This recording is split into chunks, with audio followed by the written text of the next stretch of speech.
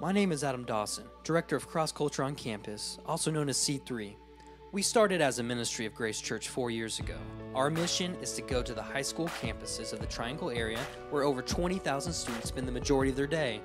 On campus, we facilitate Christ-centered communities where students are discipled and reach out to their peers. My name is Darnell Taylor.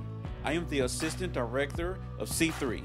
Last year, we facilitated C3s on 8 campuses in Durham and Orange counties. This year, we're expanding to 10 campuses, including Wake County.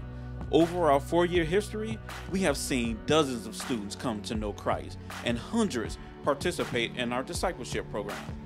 A lot of people think that only Darnell and Adam can do C3, but this is not true. We need your help.